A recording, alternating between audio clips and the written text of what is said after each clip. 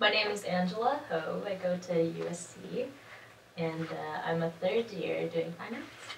My grandpa was actually a soldier in the war. He kind of played every role. I think during war, that's just kind of what happens, you know.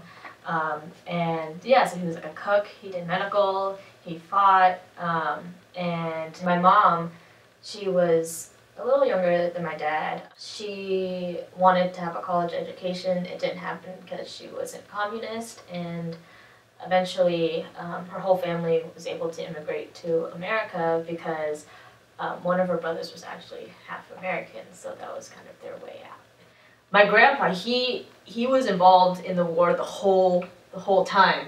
That's truly a miracle, you know? Like, I look at him and I was just like, I don't even believe you're a person, you know? He has all these scars from the war, and I am just amazed how he's still alive and like how he managed to do all those things, and he's such a skilled, smart man, you know? But he definitely still remembers everything very clearly, and he talks about it all the time, you know, and how bitter he is about Vietnam and how he never wants to go back, which is still crazy to me because that's where he grew up. My sister still remembers those flashbacks he had. He would kind of freak out on occasion for no reason at the time, and sometimes he'd wake up in the middle of the night just screaming, thinking that there was like a grenade somewhere in the house, and he had to go through a lot of therapy to get out of the PTSD that was happening.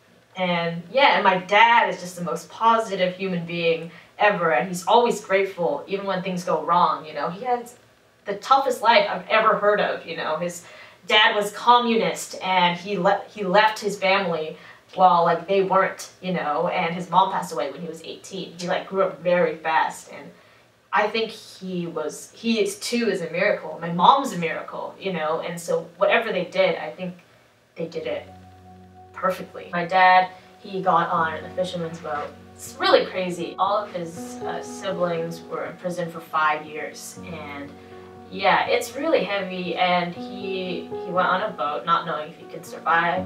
There were like pirate invasions and all these crazy things, and he survived them, and his stepsister attempted, and she actually committed suicide on the journey because pirates raided her boat and she just didn't want to, she just gave up on it, you know. And my dad was able to travel and get to America.